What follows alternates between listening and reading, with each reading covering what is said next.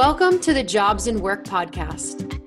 If you're like most Americans, you spend a significant amount of your time working. In fact, we spend more time at our jobs than anywhere else. But how often do we really talk about work in America? On this podcast, the Work for Change team will. Work for Change, LLC is a team of social scientists, thought leaders, and digital storytellers who dig into the critical issues affecting American workers and workplaces today. Our podcast is co-hosted by Dr. Kendra Jason and myself, Dr. Kris Maycumber. We'll also bring guests onto the show who reflect the diversity of the American workforce. We are so excited for you to join us as we lead the efforts to humanize the workplace by building dignity and equity into jobs, work, and organizations. Please subscribe to the podcast and share us with your friends and family. You can learn more about Work for Change at workforchangellc.com. Hey everybody, welcome to the Jobs and Work podcast. We are really excited for our first episode, and I am Kris Maycumber, and I'm here with my co-host. Let you introduce yourself. I am Kendra Jason. This is my first podcast, and I am excited to start this venture. So a little bit about what we're doing, what we've been up to. Kendra and I have been really busy working on our new business venture called Work for Change. And this first podcast, we're going to talk about what Work for Change is, why Work for Change, why Kendra wanted to found Work for Change. And then we're going to talk about what we will be discussing on the Jobs and Work podcast. So I'm going to hand it over to Kendra to talk about her vision for Work for Change and what we're going to be doing. So Work for Change actually started in my brain probably about 20 years ago. I've always been interested in work. I really see the world through the lenses of work. Work is not just how much money we make and our access to healthcare. It's also how we feel about ourselves, how we contribute to society, how much time we have to spend with our families, how much leisure time that we have.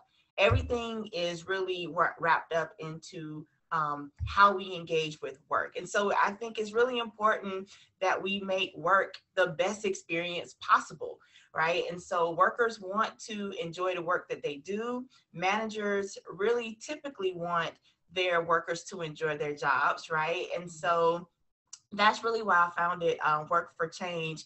Of course, this is January 2021, and we really got the idea rolling during the COVID epidemic of 2020. So we were at home, we were thrust out of our jobs. Many of us were thrust out of our jobs if it was unemployment or decreased hours. For Kris and I, we were fortunate enough to work where we just transitioned from a physical space into a virtual space. And so, it was a lot of working from home, and there was a lot of disconnect. Workers didn't have the grounding that they had before, and managers and workplaces and employers didn't really know how to handle how work had changed. And so being a scholar of work myself, I've been studying work for nearly 20 years. I saw that I could help bridge the connection. And so that's really why I started it. I've always had the passion to connect people to good jobs. If you tell me you're looking for a job or that you're unemployed, I am going to try to keep my ear to the ground to figure out how to set you up. And so that's really where the idea came from.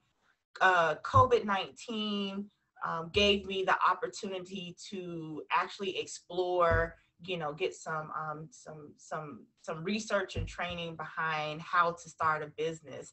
And so one of the things that I'm really excited about as far as what we offer is digital storytelling, telling the story of your business. And so we'll talk about our services in a few minutes, but I just wanted to give Kris the opportunity to talk a little bit about what she does with the digital storytelling. Thanks, Kendra. So a little bit about my background too. As a sociologist, I've always been fascinated in human behavior, society and the sort of interplay between society and self. So how are we shaped and impacted by our systems? And one of those systems is the economy, and then certainly the workforce, right? And just to kind of tag along to what Kendra was saying, like the sort of centrality of work in our lives and the way that that starts so early. Like you think about the way we talk to young children, and one of the first things we ask them, right? What do you want to be when you grow up? Yep. We don't mean, like, we're not expecting them to say, and I think this is problematic, but we're not expecting them to say like happy and fulfilled. We expect them to say, to attach their identity to a job. So, you know, as we're like, because we make work such a central feature in our life, I think it's really important that we stop and think about how we do work. Like because I think how we do work tells us about who we are, tells us about what we value, how we treat workers, how we pay workers, and all of those really important social and cultural factors.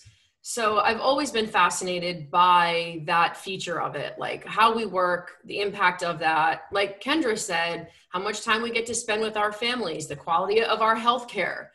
Work connects to so many other aspects of our lives. So this is where the digital storytelling comes in, is how do we capture that? Right? How do we can do surveys and we can do interviews with people and we can do focus groups, but we live in a visual culture. I would say that we're increasingly visual and video-based and image-based culture, right? You can see that in social media, you can see that in lots of things.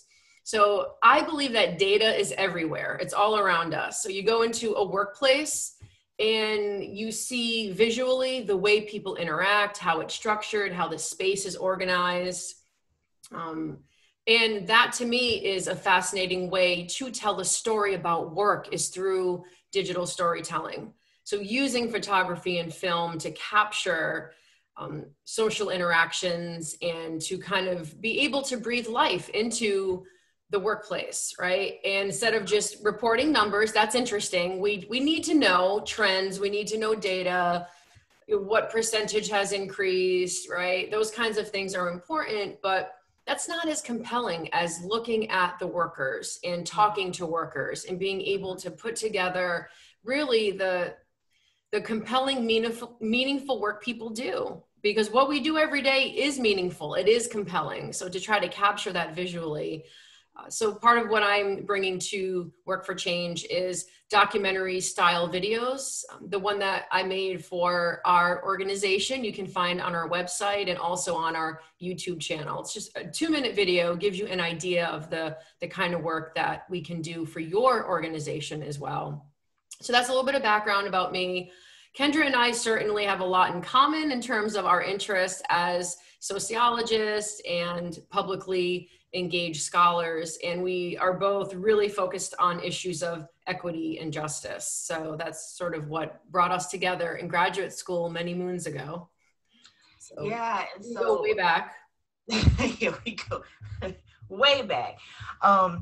You know, and so inequality is in everything, right? And so power dynamics is in everything. And again, like I said, when I look at the world through the lenses of work, I also understand how the world operates through these power dynamics and through relationships. And so as a sociologist of inequality, I have always been really interested in the workers, specifically low wage workers, right?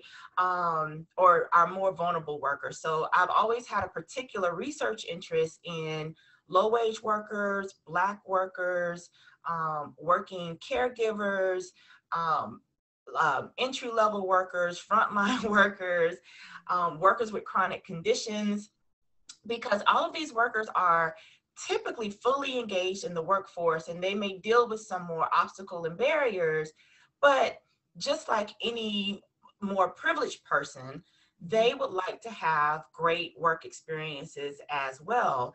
And a lot of times managers don't know how to deal with these types of workers best, right? Because, you know, we call it's a phrase called the ideal worker. And so the ideal worker is just a worker who can come in and work their quote unquote 9 to 5. You know, they're not distracted by what happens at home. So there, you know, you don't have to worry about that worker having to call out because of their kids, or have to call out because they're sick, or, you know, any of those things that would distract them from being wholly focused on getting the job done for you as the employer. That's what we call the ideal worker. The ideal worker is a myth. This person does not exist. Yeah, we can unpack that in another Yeah, episode. I think this that could be a person whole does topic. Yeah. right. This person does not exist, and that's why it's called the, you know, the ideal. It's just like any relationship you have. You know, you can really like someone, you can love someone, but you also have to be realistic and deal with their imperfections as well. You know, whatever takes them from being the ideal.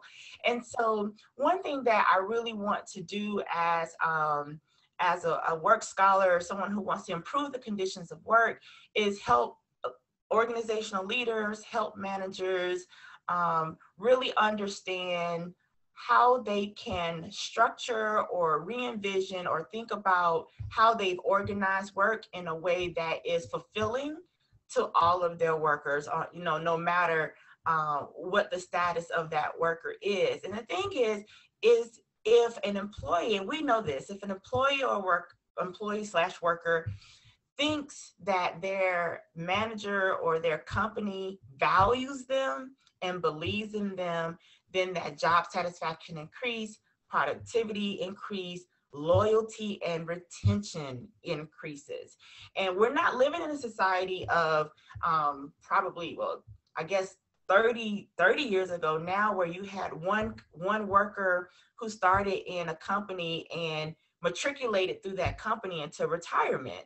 Now we have, you know, people jump jobs, you know, people have multiple jobs, people have competing jobs, people have different careers, they have encore careers. It's a lot that goes on that's very different from that really, you know, traditional way that we think about, you know, entering the labor market, starting a job, and then staying in that one job until retirement, right? And so that's another thing that you know, managers, workers, and workplaces really need to come to terms with, that we have almost fully moved away from that type of work structure, and we just want to help bridge the gap.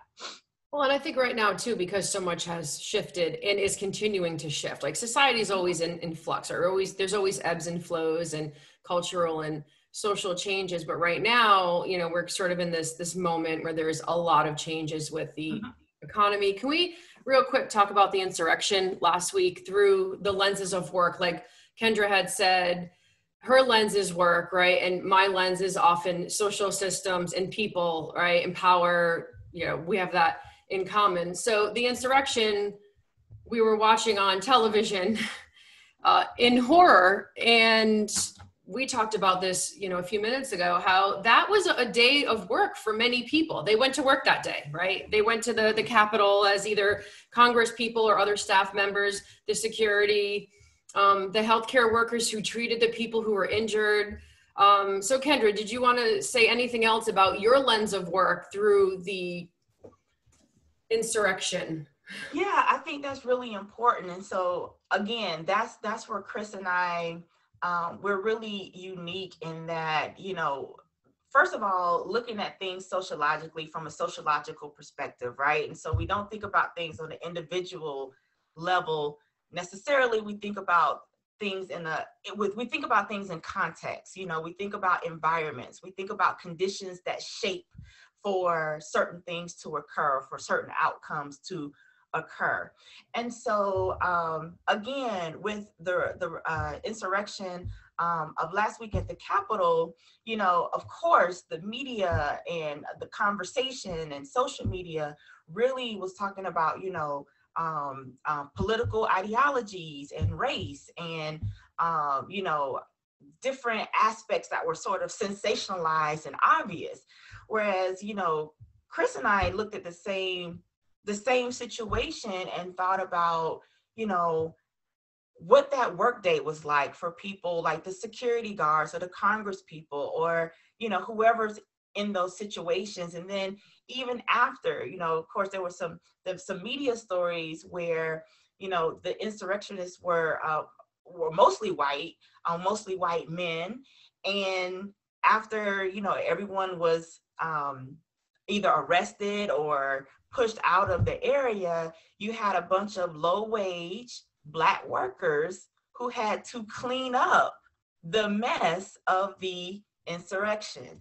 And so, there's some race dynamics and some power dynamics and some really interesting sociological dynamics that we examine as well. And so we really kind of step back and try to look at the big picture, again, framing everything within the lenses of work and inequality, so that we can really tackle the foundation of what could make experiences better and how we can alleviate these inequities that people experience on an everyday level. Mm-hmm. Thanks, Kendra. I think that was great. And, it's also like, we will also go even wider. Like, so we're not going to take for granted the fact that we structure jobs in this way, but we will say, okay, well, why do we structure jobs this way? Like, we live in a capitalist society. What does that then engender? Well, it then means that we try to maximize profit, low wage workers, right? The fact that we still have a minimum wage is a part of that, right? That we take for granted that we have a minimum wage and that is seen as a good business model. Yeah. So we will also go kind of macro on that. We do want to segue into some of our key services. So Kendra, tell us about Work for Change. What's this for about? Because what's the number? We have work for, the number 4 change. So tell our listeners. Yeah. So our company is called Work, the number 4 Change, Work for Change. So it's an LLC. Our website is work4, again, the number 4 Change, LLC.com. And it actually, the 4 stands for 2 separate things. 1, it stands for the services that we provide, and 2, it stands for our approach. And so really quickly, we have 4 services. Is organizational development, which is really evaluation and assessment of organizational goals, really trying to understand your state of affairs, help you, this is usually upper management, helping other organizations troubleshoot, having, just making sure that their ideals and their goals match up with the way that they're doing work, right? The second one is communication, and we really want to help the communication flow within the company, right? And so just really want to ensure, again, that when upper management and managers, organizational leaders are talking to, communicating, emailing their employees, that everyone is on the same page and that you're not talking beyond or over or offensively to someone without even recognizing what you're doing. So we look at it internally, and then we also can help organizations with their communication externally by helping them bridge that gap between themselves and the broader community. We can think about community reputation, how they can better engage with the community, how can they can better respond to the community with the community needs. That's all folded up in communication. The third service is digital storytelling, and Kris has already talked about this a little bit, but in essence, we really want to help you capture your company's story and to display it and present it in a way that appeals to mass audiences. And so it's not a commercial, like we're not doing commercials necessarily, but what we're doing is we're introducing or reintroducing your company to, it can be internal or to the broader community, the story that you would like to tell, the image that you want to relay.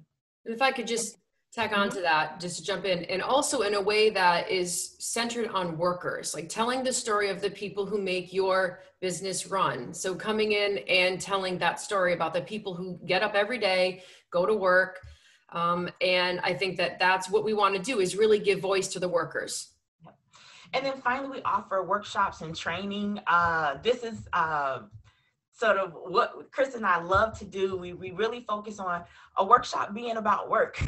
So in our workshops and training, it's not us lecturing, it's not a seminar, it's not a feel-good session. It's really getting inside your organization, talking to your workers, talking to your managers, and customizing an experience where you can get what you need. And so just some examples of some that we offer: of course, diversity, equity, and inclusion, communication across the organization, valuing and accommodating older workers, starting your own business. So we have a range of workshops and training that we can offer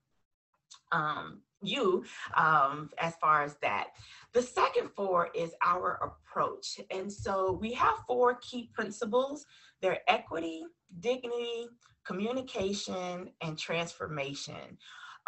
Kris and I, we are all about education. We have PhDs, right? We're all about education and knowledge and increasing knowledge.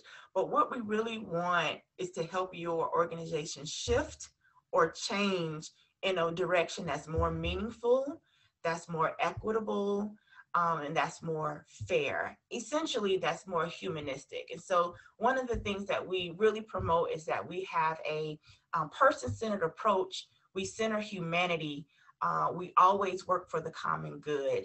And so organizations that have those same ideals are organizations that we partner with, or organizations who don't understand really those ideals or how to execute those ideals. We can help those organizations as well. So those are our 4. We have 4 service areas, and then we have 4 principles in our approach. And so now we want to end with really talking about our podcast and what you can look forward to week by week. Yeah, thanks, Kendra. So we have a lineup. We're going to be doing a podcast. You'll be able to access it every Friday on YouTube. That is our YouTube channel is called Jobs and Work with Work for Change.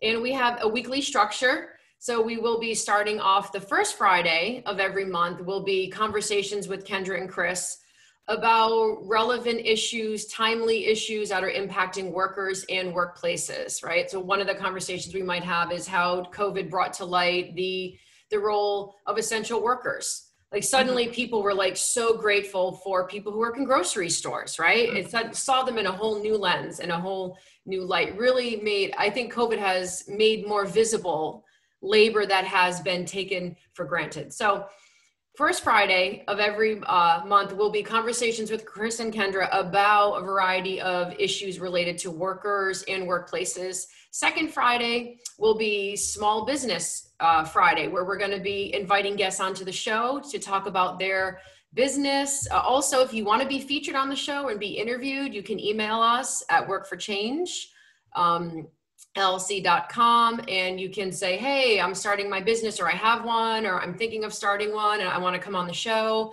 and we can talk about what you want to do and how you want to do it. Third Friday is going to be conversations about something newsworthy, like the insurrection, something that happened that week in our culture, in our society, that we will apply a work lens to. So that's going to be something to look forward to, our work in the news segment. And then lastly, the fourth Friday of every month, we're going to be bringing on a special guest. It can be a scholar, an author, an activist, someone who is known for engaging with some of the issues that we talk about on Jobs and Work. So be looking forward to that. We really are excited to be sort of launching this podcast, and I've had a fantastic time this morning. I don't know about you, Kendra, but Kendra and I enjoy talking with each other, but also to others about these important issues. So please subscribe to our podcast. Again, it's called Jobs and Work with Work for Change. And thanks, Kendra, for laying out what Work for Change is all about and your vision for it. I am just completely honored to be a part of it with you. I just want to say that it's like, you know, a dream come true to be working with you in this capacity. So I'm just really excited about what's to come. So. Me too. So our website again is work, the number 4, change, LLC.com. We are on, you can find us on Instagram, Facebook, what is it? Twitter. Twitter. Yep. And of course, online. So, follow us, like, subscribe so that we can be in touch and we can make the world of work better.